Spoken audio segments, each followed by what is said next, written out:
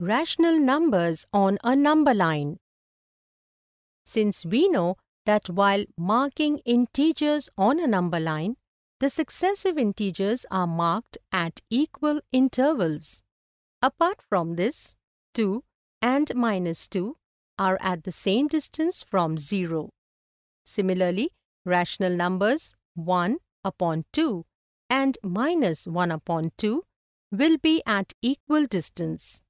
When we mark rational number 1/2, it is marked on that point which is half of the distance between 0 and 1.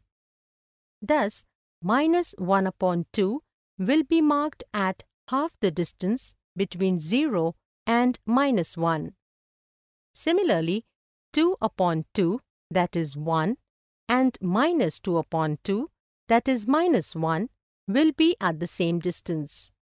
Therefore, 1/2 and -1/2 are rational numbers on the number line. Similarly, we have different fractions from -8/4 to 8/4 on the number line. Now, -8/4 becomes -2. -4/4 becomes -1.